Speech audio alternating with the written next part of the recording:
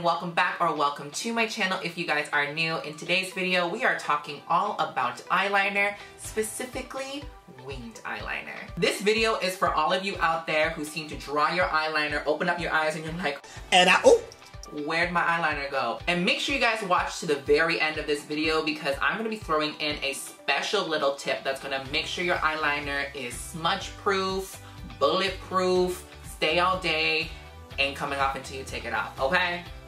Okay, so go and grab your eyeliner. You can use any eyeliner that you are comfortable with, but if you're a beginner and you're like, I don't know what kind of eyeliner to use, my personal favorite is a gel liner pencil. So taking your gel liner, I like to start in the very inner corner and almost start to kind of tight line that area.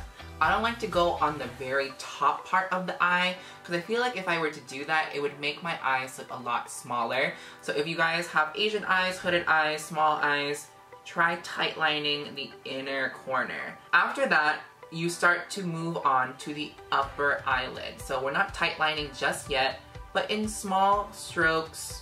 You know, you don't have to do like one swoop line. The trick here is to make this liner as thin as possible because when we open our eyes, we still want to see our eyeshadow and all that hard work that we've done, but we still want to see eyeliner. Does that make sense? So a really easy trick you guys can use to make sure your eyeliner is angled evenly on both sides is to place your eyeliner pencil at the tip of your nose and then at the edge of your eye. And you guys can notice that it will give you kind of a guide on where your eyeliner should go. If it makes you feel more confident, you can even create a dot on both ends and then connect them to make sure that there's the same angle and then the same length. But I feel like if you think about it too much like that, sometimes your eyeliner doesn't look as great. Do it with gusto, with enthusiasm. A trick that I do every single day is instead of going from the top or lower lash line, I go right in the middle. And I start to kind of drag that out towards the tail of my brow. So let's say you made a mistake and the line is a little bit wonky, it's not as straight and sharp as you would want it to be. What do? The first thing that you want to do is let it dry down just a little bit. You don't want it too wet because that can end up smearing and ruin your entire face. So do let it dry down just a little bit, but not too long because this eyeliner tends to set really, really quickly.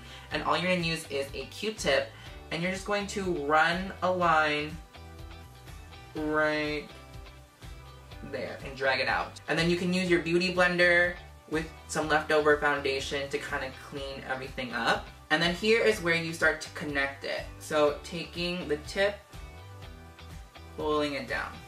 Do you see that? We just pulled it down and now we're gonna fill it in. And then to just make it really clean and cohesive, I just like to tight line with the eyeliner and it just makes everything so sultry, so dramatic. Now it's time to set your eyeliner. Like how you powder and set your face, we are going to set your eyeliner if you want it to stay all day long. So grabbing a black eyeshadow, it can be literally any black eyeshadow you want.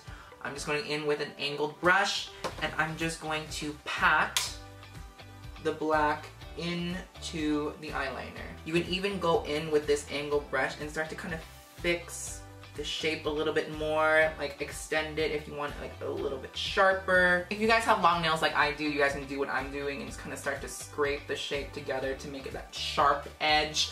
But if you don't have nails, don't worry, just use a Q-tip like I've been telling you guys to. Well, I hope you guys learned some tips and tricks. Make sure you guys give this video a thumbs up. And if you guys haven't already, make sure you guys click that subscribe button and ring that bell to make sure you guys are up to date with all future uploads. In the meantime, make sure you guys follow me on my Instagram at AidansChoice. And I'll see you guys in my next video.